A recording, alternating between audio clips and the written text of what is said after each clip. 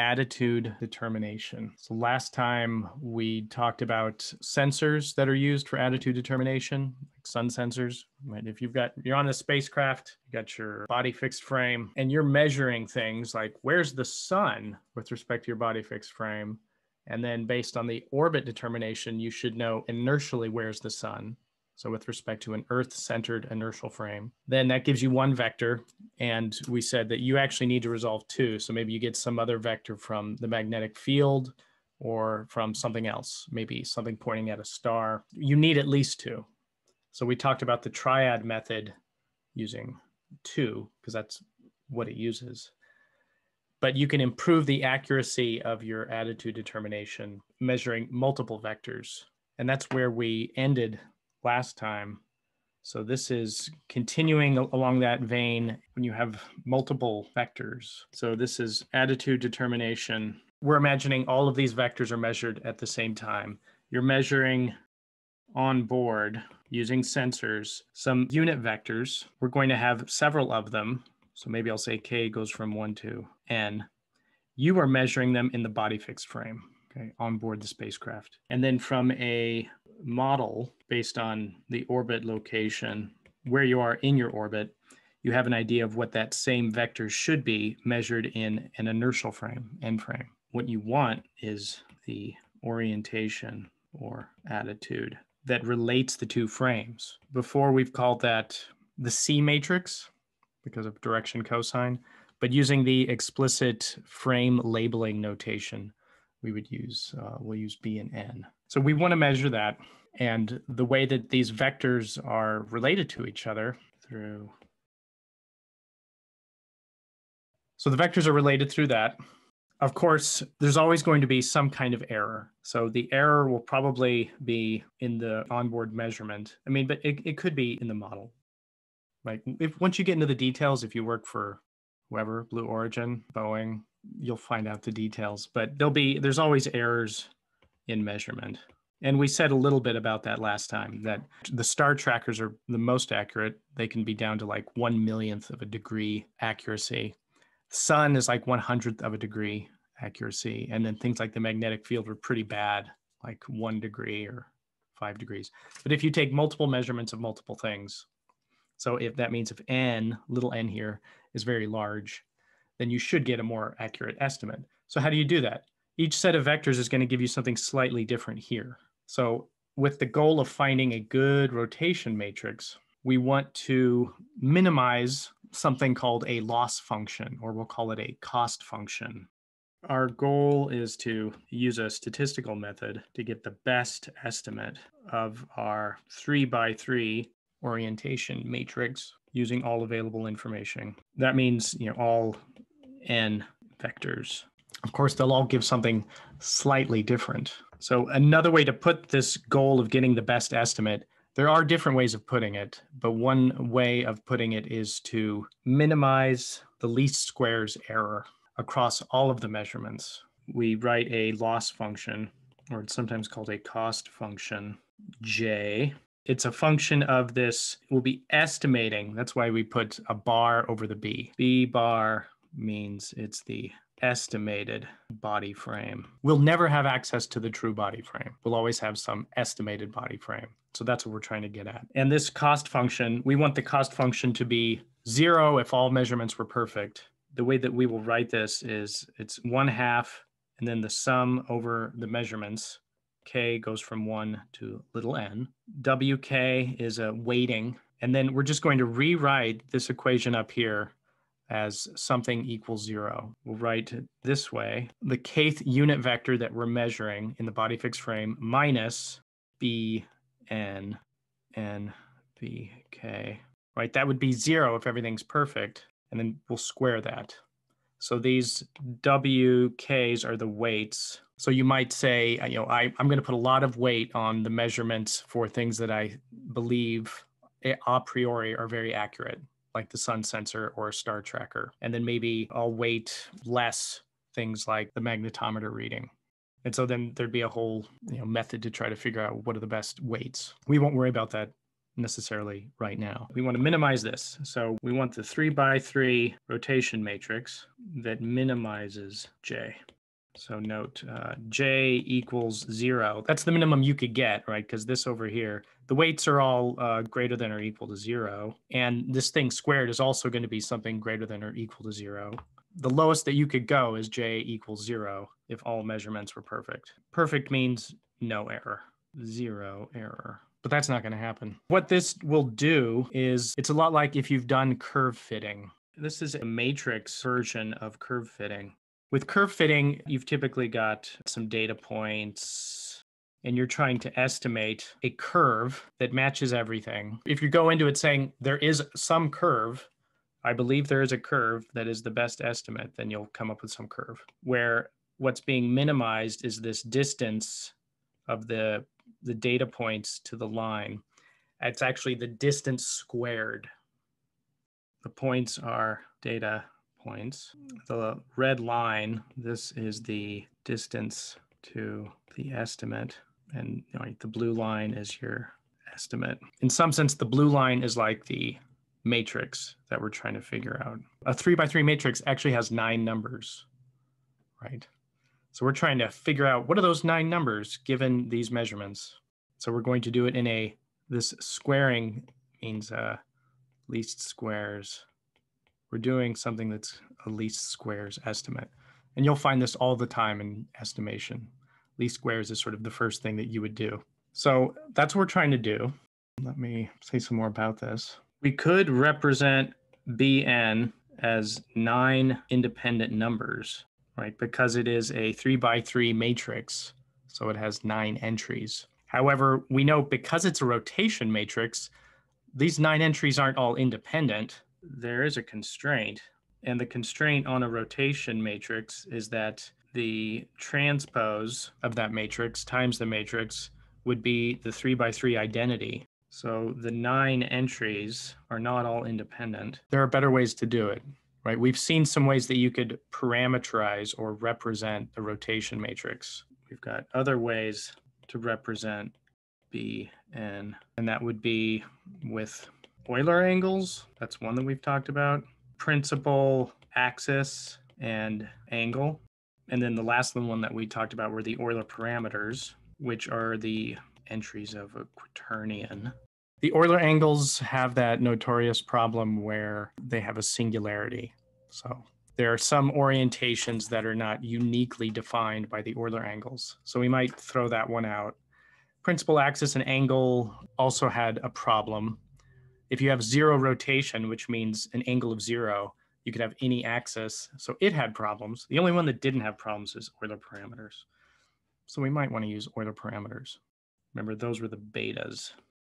There's a mapping, right, between the betas and your matrix, the rotation matrix, and it's given in equation 3.98.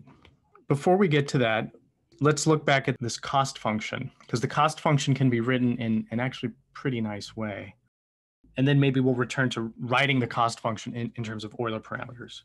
But back to the cost function. The cost function that we're trying to minimize using all info is this J equals 1/2 sum of K goes from 1 to little n, the weights, that's a W. And then I'll write that squared thing in terms of a matrix form, V measured in the B frame minus Bn, this is estimated, NVK transpose BVK minus Bn NVK.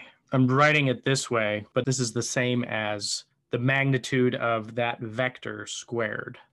I'm writing in this way because now I'm going to work from this and write it all out because it ends up looking kind of nice. K from 1 to n, WK. All right, what is the transpose? If I take the transpose, I get VBK transpose minus VNK transpose BN transpose, right? That's what happens when you take the transpose. The transpose of, if you have something multiplied by something else, you reverse the order. And now that's times this, Bn and Vk. And now I'll carry through the multiplication. So this is Doesn't change the weights at all. But if I carry this through, I'll get this unit vector transpose times that same unit vector. That's interesting. Plus this unit vector transpose Bn transpose Bn Vn k minus, and then I'll have 2 of something, 2 Vk in the body fixed frame transpose Bn Vkn. What do I know here? I'm assuming that this is a rotation matrix, so any rotation matrix transpose times itself gives us the identity. So it's a 3 by 3 identity. Plus, all of these are unit vectors. So this is the same as the magnitude of that unit vector squared, but it's unit vector, so it's equal to 1. And the same thing we'll be left with here is the unit vector of the same thing squared equals 1. So I'll get, let me just write it out. And then this will explain why there was a 1/2 in front. Like, what's up with the 1/2? I get 2 minus 2, this weird thing, v hat k in the B frame, B N N V K. So then the 2's, I bring the 2's out, and these each become 1. I don't have a 1/2 in front. 1 minus that. Now looking at, remember this is J. There's a minus sign here. So minimizing J corresponds to maximizing the sum of this. Let me carry through. What do I get? I get sum k equals 1 through n of wk minus sum k goes from 1 to n wk. All these weights are positive, so this is just something greater than or equal to 0. If I want to minimize J, it means I want to maximize this thing. To minimize J, maximize this. And that's important enough that I'll just give it a name.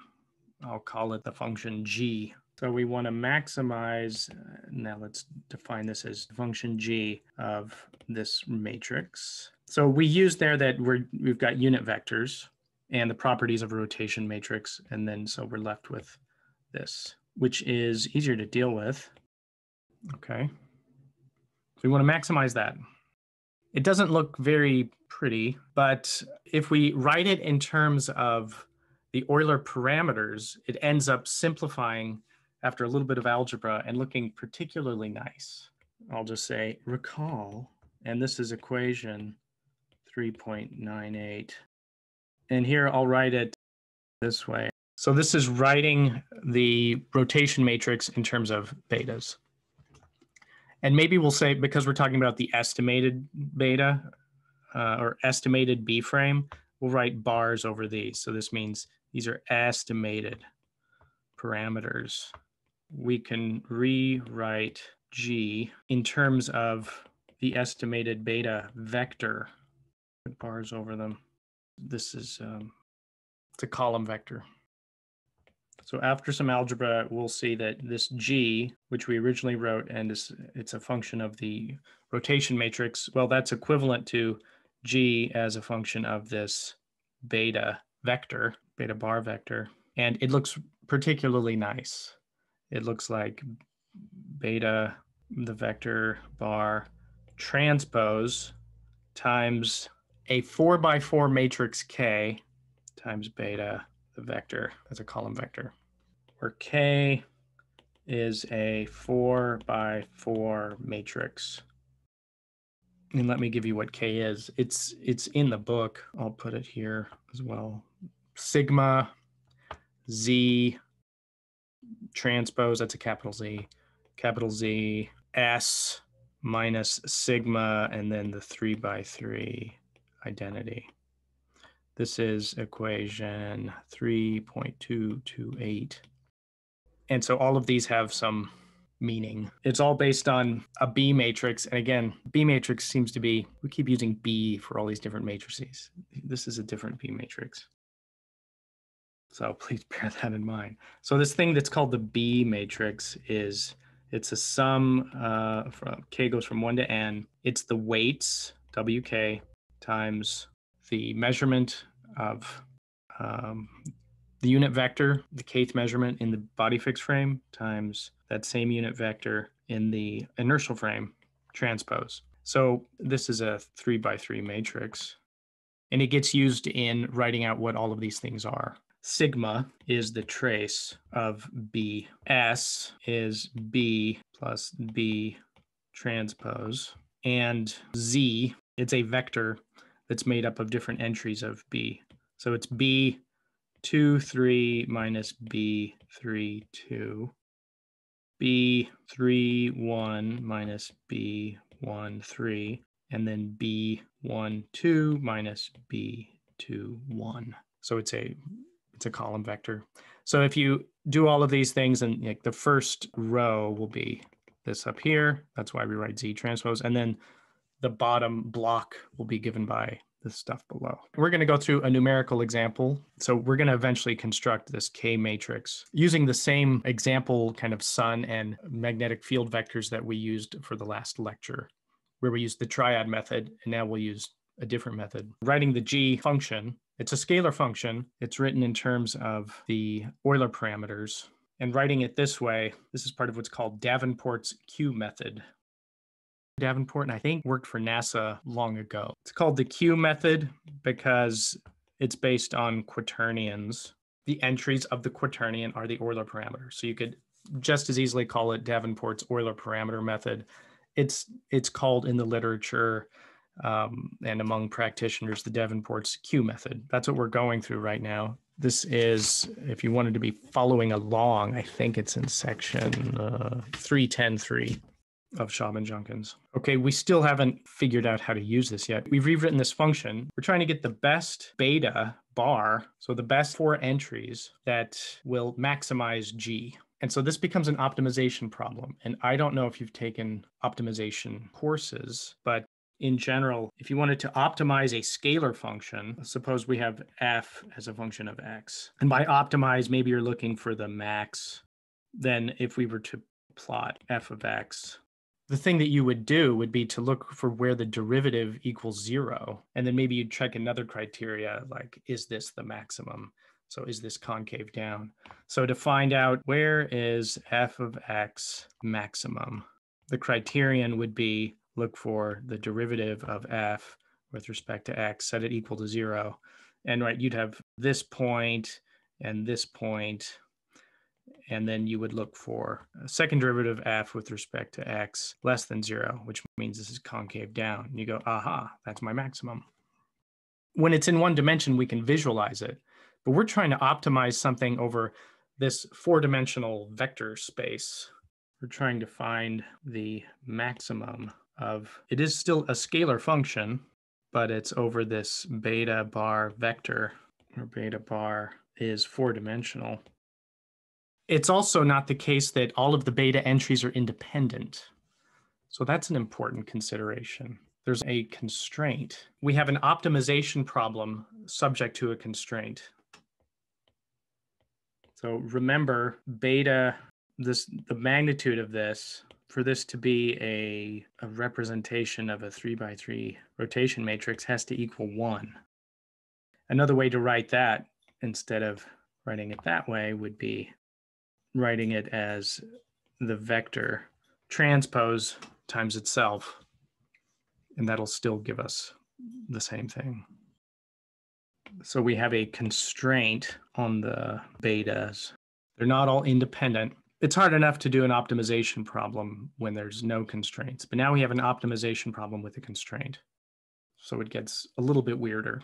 So the way that we would write this is we would say maximize G, which is a function of this beta bar vector, which is equal to beta bar transpose K beta bar vector subject to beta bar transpose beta minus 1 equals 0. So it's a constrained optimization problem. And when you have a constrained optimization problem, you introduce Lagrange multipliers. And I'm not going to go into the details of this. Is not an optimization class.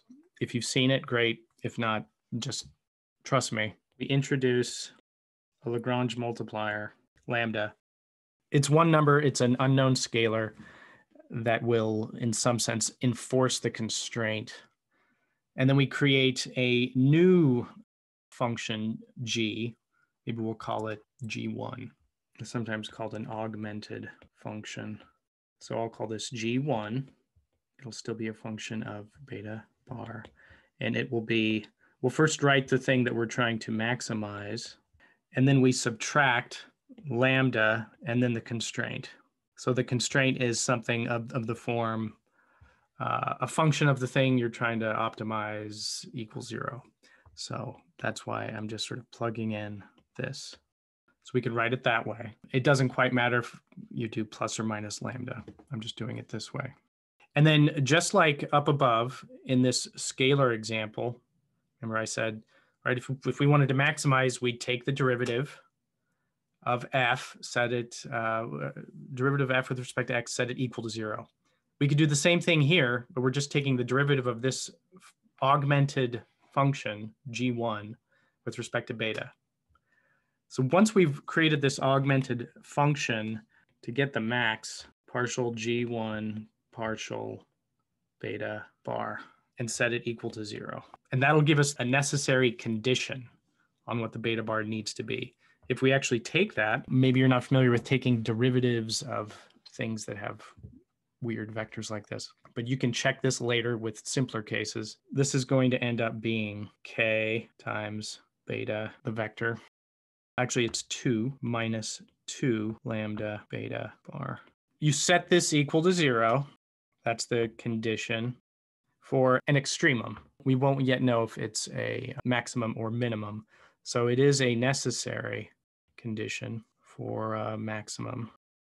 Right, you set that equal to 0, you can cancel out the 2's, and you'll get k times beta bar equals lambda times beta. Then you go, oh, okay. This looks like an eigenvector eigenvalue equation. And it is, and that's particularly elegant and nice. This is what Davenport found. This is a necessary condition to actually get a maximum. That means we need to maximize what the eigenvalue is. The Euler parameter that maximizes G will be an eigenvector of K, and not just any eigenvector. It will be the eigenvector corresponding to the maximum eigenvalue. Maybe we'd call that lambda max of K. So this lends itself to solving on a computer. If you put this back, let's call that corresponding eigenvalue beta max. Put it into G, the original G. G beta max equals beta max transpose K beta max. But then because we've chosen an eigenvalue, this will be lambda max times beta max. So we can pull out the overall lambda max and then beta max transpose times beta max. This equals 1. So we're just left with lambda max. So that's the largest value that we could get. It's a pretty elegant solution. You've got this K matrix, if you remember, it was constructed by our observations. The K matrix involved, all these entries had something to do with this thing they call the B matrix, which had the weights and then the vectors that we've measured in the body fixed frame and that we've estimated from our model in the inertial frame. And then you take you do various things with that. You've got this S, you've got the trace, you've got this Z thing. So you construct this 4x4 matrix from all of your observations, right? You do this sum, and then you just get the eigenvector corresponding to the maximum eigenvalue.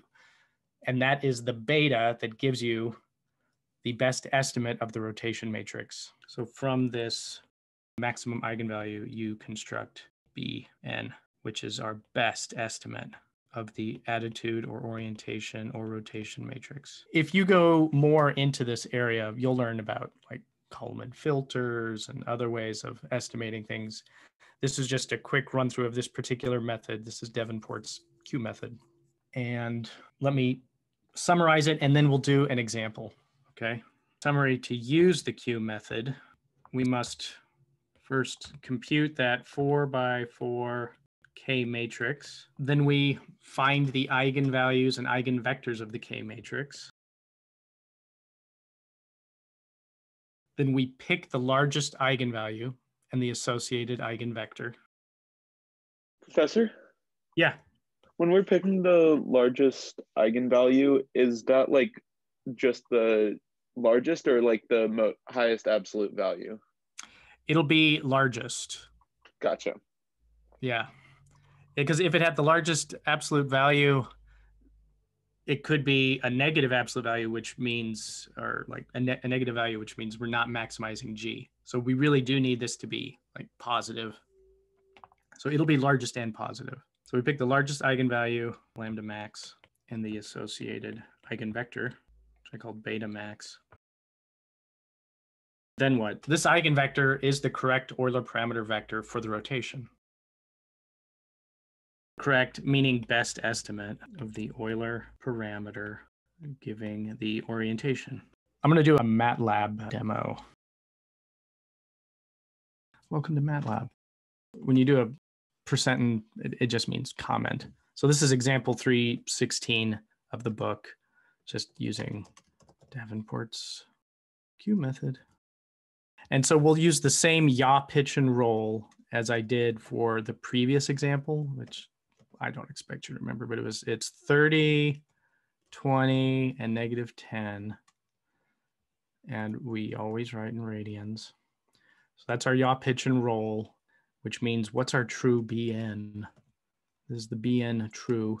I'm using this command that's part of that Matlab zip file provided basically with the book on a website. So this just does the conversion for me. Otherwise, I'd be writing out a bunch of sines and cosines. No! Okay, where am I? Did something wrong. Oh, I'm in the wrong thing. Yeah, these live demos are always a pain. But you get to see how I recover. There we go. Okay. So now I think it'll work because I have the command in this folder. There we go. So this is the true one. This is what I'm trying to find out, get. So what did we do last time? We said that the sun vector in the inertial frame was exactly, I guess, in the kind of x direction. So there. And then the magnetic field vector is exactly in the z direction. But then we messed these up some. And I'm just going to copy and paste how I messed with it last time to introduce a little bit of error. And now I'll say that the way that the method works is you give it some, we were using the notation of v sub k, unit vectors. So I'll say v1n is Sn, v2n is Mn, the magnetic field. So that's, I'm assuming those are known. So those are actually being written without error. There might be a little bit of error because of orbit determination and where we are, but let's just, for sake of argument, assume there's no error. And then we've already introduced some error. These are a little bit off, like by a degree or two from what they would actually be. Say that's the first vector, but measured in our body fixed frame. And then V2b is this slightly erroneous magnetic field vector. For sake of argument, if I don't know which one to weight more, then I would weight them equally. So right for now, for this example, I will weight them equally. So I'll say W1 equals 1 and W2 equals 1.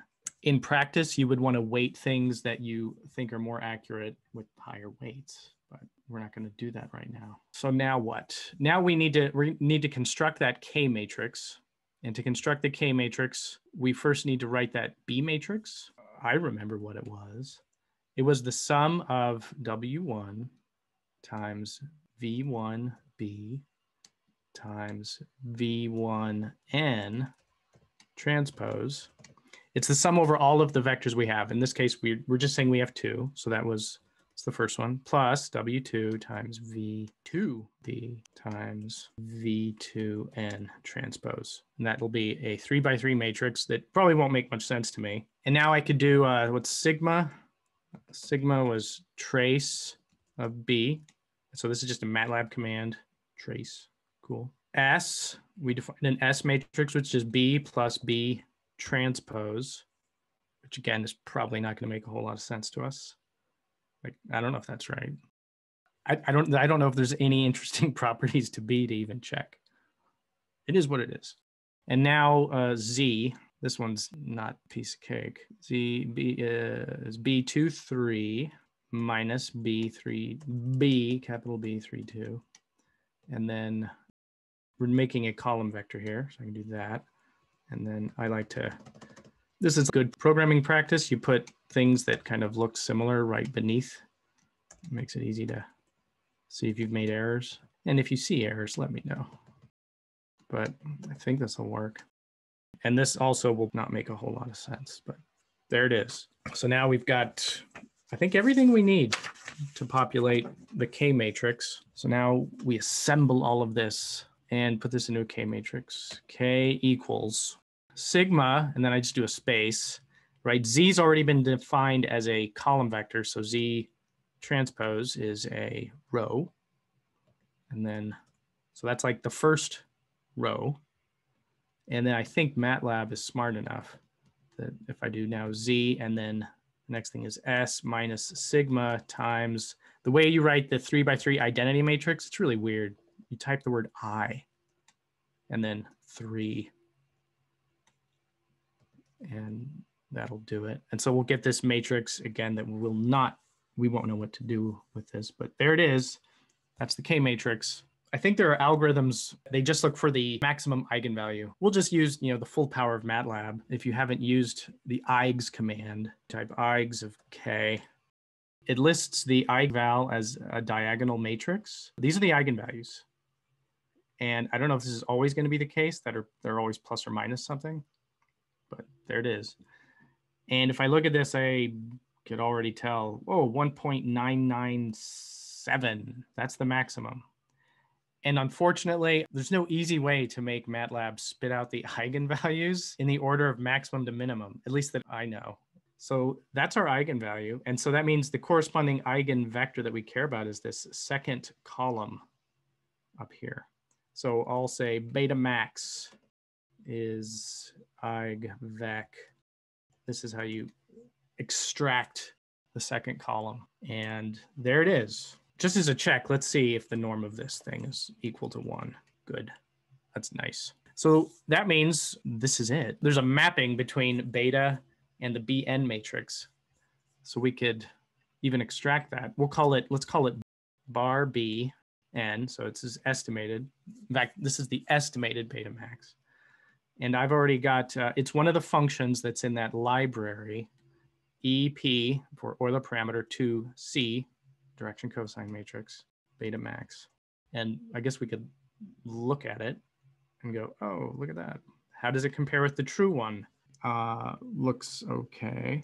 A good way to just get one number out of this, and we did this last time too.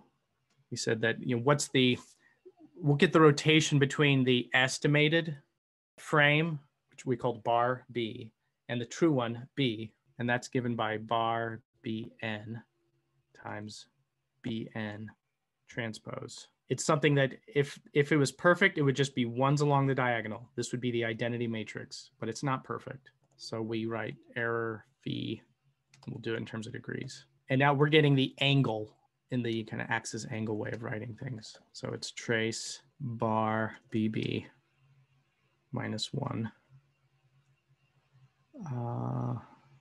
Nope, trace and minus 1. Got to get my parentheses all in a row. Now to get this in terms of degrees. Oh, I didn't put it times. There we go. Okay. I get an error that's lower. Last time we got like 1.8 or 1.9 degrees. This time we got 1.6 degrees. So there you go. And theoretically, this should be the lowest possible error given those weights. And so if I weighted one more than the other, I would get some slightly different error. But right now I'm saying there's equal error. And so I don't know which one's the better estimate. I guess that's that. That's the Q method. The triad is an easy one to explain, but the Q method would be a more likely method because you would have multiple vectors. If you're on the satellite, here's this, look at this satellite, and then here's the Earth, and here's the sun. You've got a whole bunch of vectors that you could use, or the magnetic field. Maybe you've got something looking at the horizon. You've got a horizon detector. Maybe you've got something pointing at a star. So you would have, multiple vectors. And so what's the best way to estimate what your orientation is for your frame, given that you've got these multiple measurements? You would use something like that optimization, and you'd get the best thing. And you'd have some systematic way for getting different weights. So that's sort of all we're going to say about attitude determination. The next time that we talk about a meaty subject, we're going to get into the rigid body dynamics and issues of stability. And that's sort of going to take us to the end of the course. So if you have questions about this material, you can use the next few minutes. And all right, if there's nothing else, I will show a little video of the 3-1-3 rotation because it's fun. So this is the 3-1-3, right? First a rotation about the number 3, and then a rotation about the number 1 axis.